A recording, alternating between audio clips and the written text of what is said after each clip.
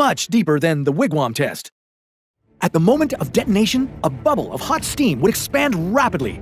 In just a few seconds, it would cover an area of about 1 kilometer. On the surface, you'd see a massive bulge in the water. But it wouldn't reach great heights. That's because you would detonate the bomb so deep that the water pressure above would cause the bubble to collapse. But within a few seconds, that bubble would shrink, then start to expand outward again. This expansion and contraction would continue for 3 or 4 cycles. This would leave the water turbulent, hot, and mixed with radioactive debris. At least no neighboring coastal cities would have to worry about being wiped out by a tsunami. But you certainly wouldn't see the effects ending there. The increased temperatures from the explosion could create intense hurricanes. And the turbulent waters and radioactive material would have adverse effects on marine life. There would be mass casualties from the explosion,